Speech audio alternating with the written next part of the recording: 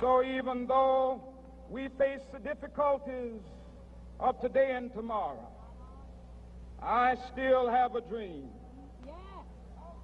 It is a dream deeply rooted in the American dream.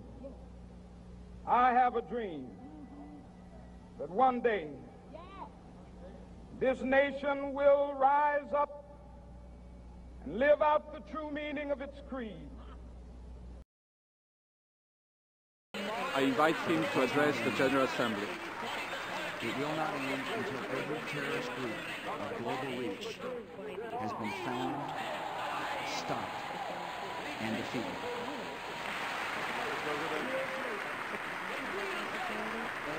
Ladies and gentlemen, Every nation, ladies and gentlemen, The Prime Minister of our country can't even urge his favorite media catchphrase, the U-turn.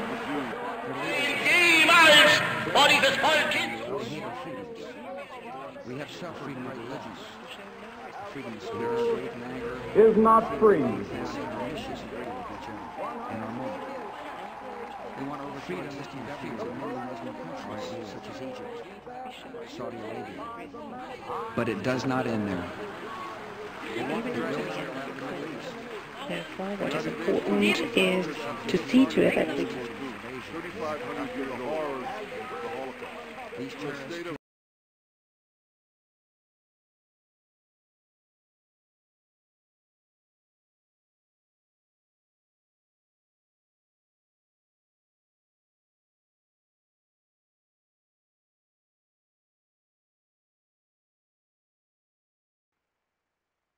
This momentous decree came as a great beacon light of hope to millions of Negro slaves who had been seared in the flames of withering injustice.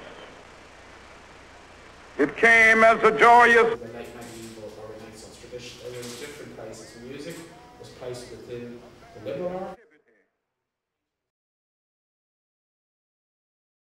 This momentous decree came as a great beacon light of hope to millions of Negro slaves who had been seared in the flames of withering injustice. It came as a joyous daybreak to end the long night of their captivity.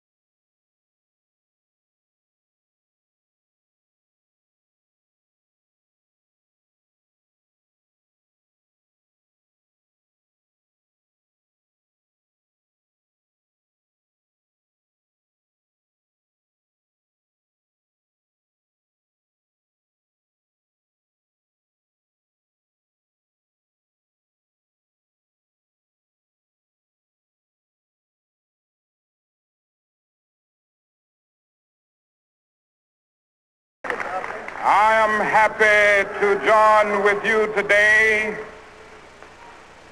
in what will go down in history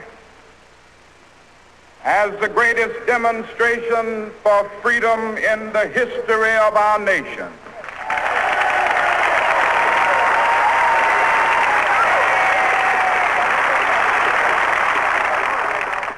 Five score years ago,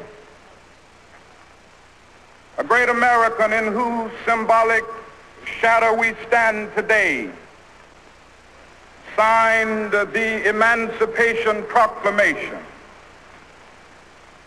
This momentous decree came as a great beacon light of hope to millions of Negro slaves who had been seared in the flames of withering injustice.